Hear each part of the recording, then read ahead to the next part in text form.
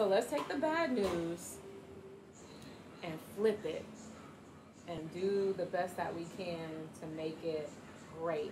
Because it's all bad news is nothing but something that you can turn around and make great. That's it.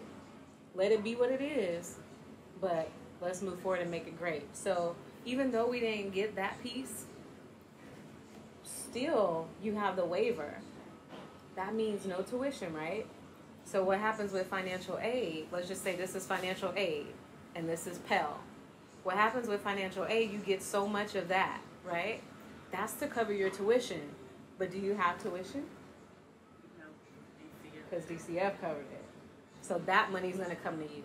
Then you got Pell. Where does Pell go? To you, because it's not going where? Tuition. Yes. So I see your faces starting like, okay, turning it around, right? Turning the bad news around. So, and I already get food stamps, so we good on food. And there you go. You already get, but you can get some too.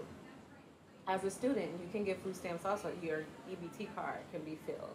So you have food covered, you have your books and supplies covered, and then with Pell and financial aid, you can cover your housing. Okay? So the only thing we have to do, I gotta do, is figure out your housing for the next couple months or so. We may hit a miracle and they turn it around in a week and say, yeah, you can get this now.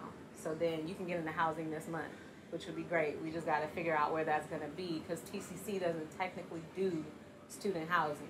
So we got to find somebody to take you guys in as students without having to do a whole application, right? Or have a guarantor.